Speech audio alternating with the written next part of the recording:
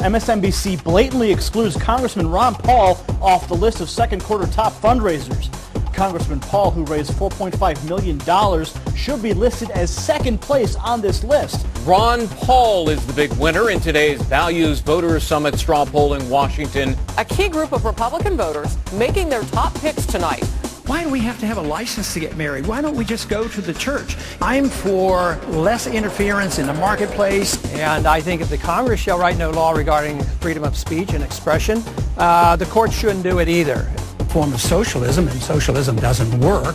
The bubbles come from the Fed, the depressions come from the Fed, the inflation comes from the Fed, and people are waking up. The founders would be ashamed of us for what we're putting up with. We do a lot of things up here. Probably 90% of the things that we do up here is not in the Constitution. Many Americans justifiably fear their own government. Because I see the other candidates as all representing the status quo and not wanting any significant changes in our foreign policy or changes in our monetary policy and addressing the Federal Reserve.